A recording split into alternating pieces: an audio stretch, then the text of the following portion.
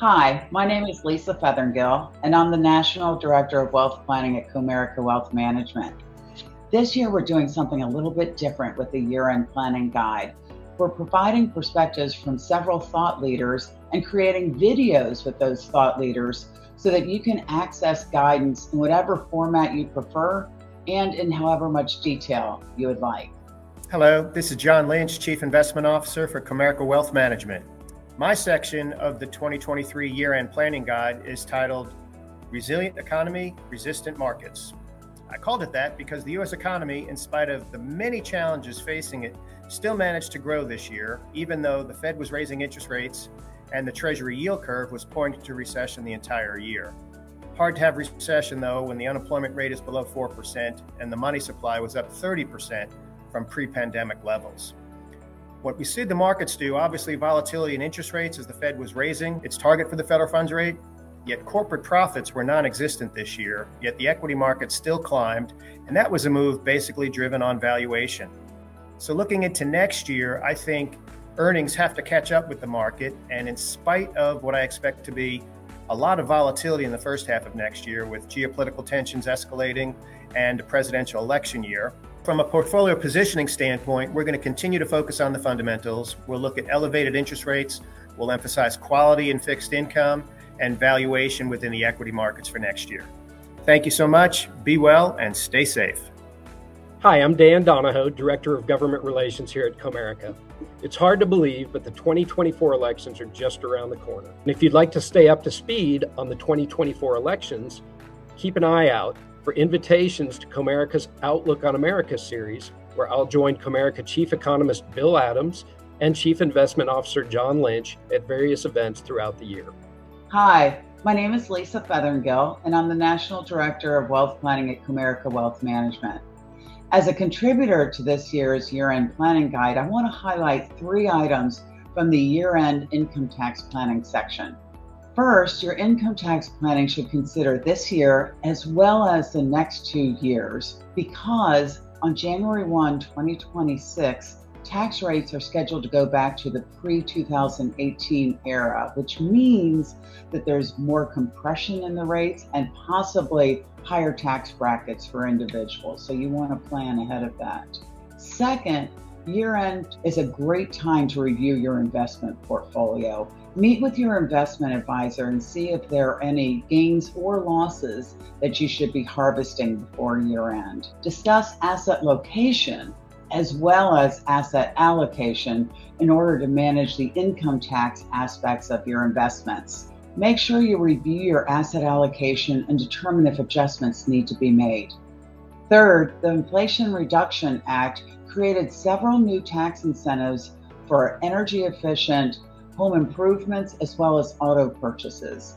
Hi, my name is Lisa Feathergill. I'm the National Director of Wealth Planning at Comerica Wealth Management.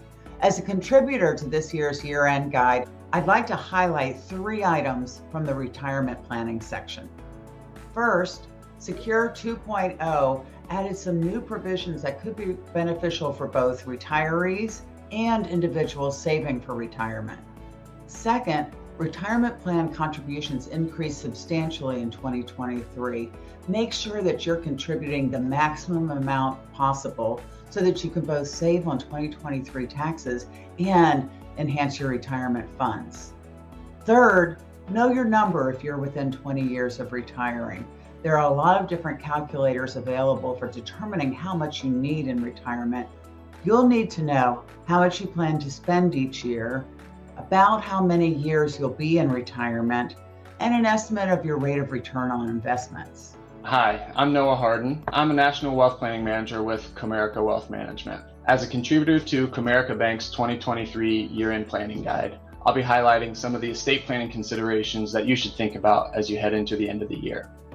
Among other things, the estate planning section will focus on a number of areas, including first, what to do as the end of the year approaches and you're starting to get organized and think about planning.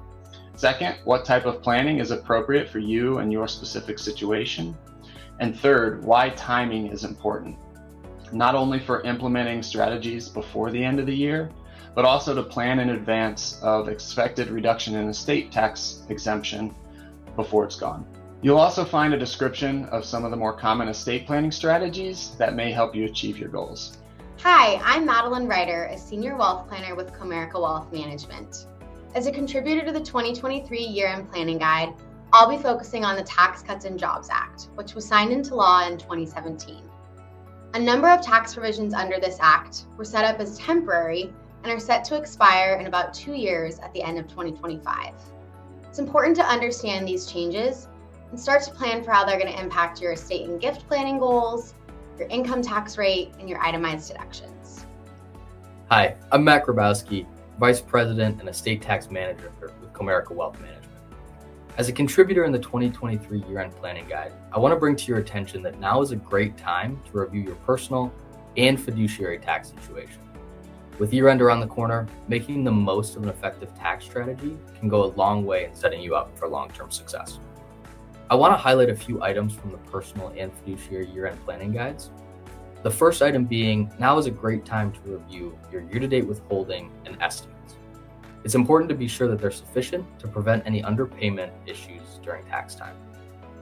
The next item is making sure that you're taking advantage of tax advantage plans and deductions prior to deadlines for the tax year. Making those contributions and deductions prior to year-end is important to receive credit in the tax year. The last item is to review your financial goals and connect with your CPA and financial advisor to best align your goals to the upcoming year. No tax situation is the same, and having those conversations early can go a long way. Hi, I'm Madeline Ryder, a senior wealth planner with Comerica Wealth Management.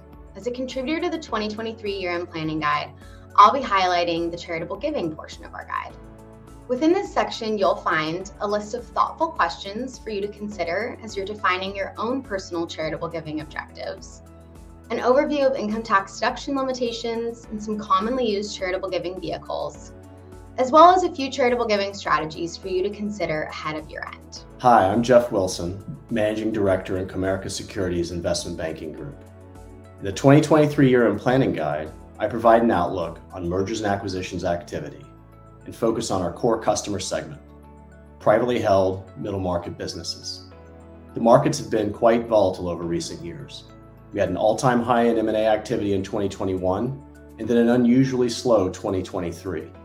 I take a look at several of the factors that have driven the ebb and flow in activity and make predictions for 2024. Hi, I'm Bob Buchanan. I'm the Head of Business Transition Planning for Comerica Wealth Management. As a contributor to the 2023 Year-End Planning Guide, I'll be speaking to you about a few topics to keep in mind when you're thinking through business transition alternatives. 3 things to focus on are understanding your personal financial requirements, understanding the emotional, non-economic implications of available transition alternatives, and understanding the financial implications of available transition alternatives.